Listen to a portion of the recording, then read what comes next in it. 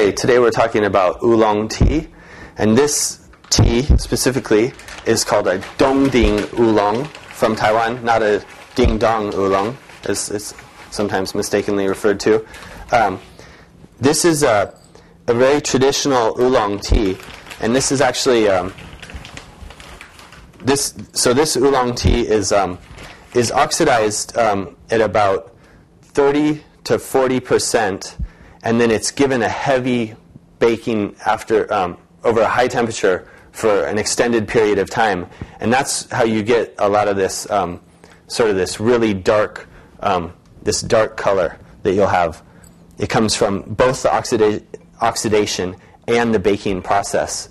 And again, these little kernels, when you brew this tea, they'll be much darker than this, but they will open up into a full tea leaf. So, when you make this tea, you want to use a little bit less. This oolong here was actually a fall harvest, and typically the winter and spring harvests are the most sought after oolongs, but with a fall harvest, you can actually get a really high grade tea at a little bit lower price. So that's one reason that people will drink some of the fall or summer teas, but we'll talk about that later. And actually, Dongding has an interesting history because Dongding is an area.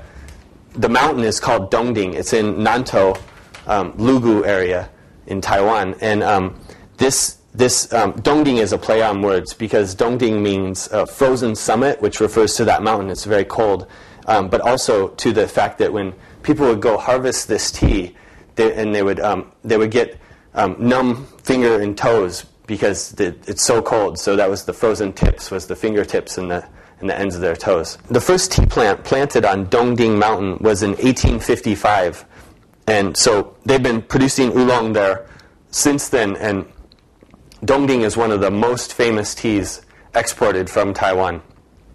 And with this baked, well-oxidized oolong, you're going to have a more full mouth and a full body flavor to the tea. And again, it will also be very aromatic. One thing that baking oolong does is it brings out a lot of, instead of a floral, it's going to be more of a really ripe fruit type of aroma and flavor, sort of like a extremely ripe pear.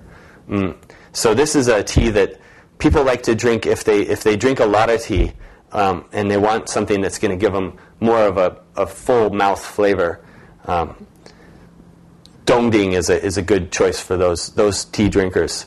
So once again, that's a little bit about baked Dongding oolong from Taiwan.